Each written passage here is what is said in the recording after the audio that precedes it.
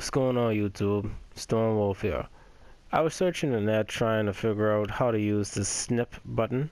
I didn't find anything, so I decided to make a little how-to. No, not how-to. I'm not good at SHAREfactory, but I just would just put it out there so people would know.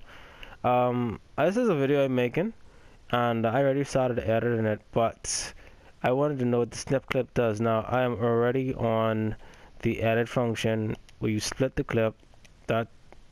See that? That split clip. Yeah. So yeah, you notice that L2 says snip and X is the split.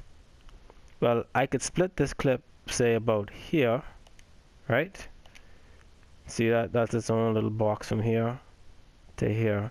Now I could choose to snip this clip, and to illustrate, it's just like taking the scissors and kind of just cutting the footage of what you're highlighting down. So exactly where I have this cursor, I could just say snip.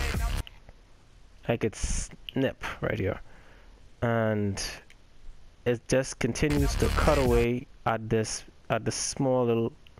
It just continues to cut the footage down, so it gets smaller and smaller. Snip. Keep just cutting it down to the smaller.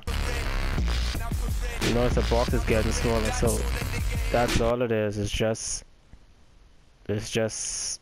cutting it down a little smaller. Now what I saw is that it only goes so far. When you're dealing with, let's say, milliseconds, that won't work. Like the beginning of this video, these boxes are very small, barely a second each. So if you play it now, if I try to snip, you notice that L2 isn't available, neither is split, the X button.